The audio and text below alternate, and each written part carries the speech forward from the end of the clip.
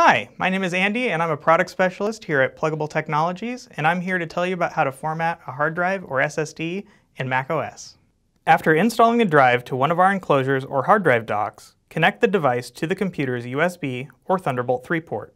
macOS will normally prompt you when a blank drive is connected to the system. We can start by pressing the Initialize button on the prompt, or select Go, Utilities, Disk Utility. Either option will open the disk utility. Select the external drive on the left column, then the Erase button to start formatting. Please be sure to verify this is the correct drive before formatting. Here we can name the drive and select the file system from a list. The default is recommended. Likewise, the default scheme or partition table is recommended. Select the Erase button to start formatting the drive.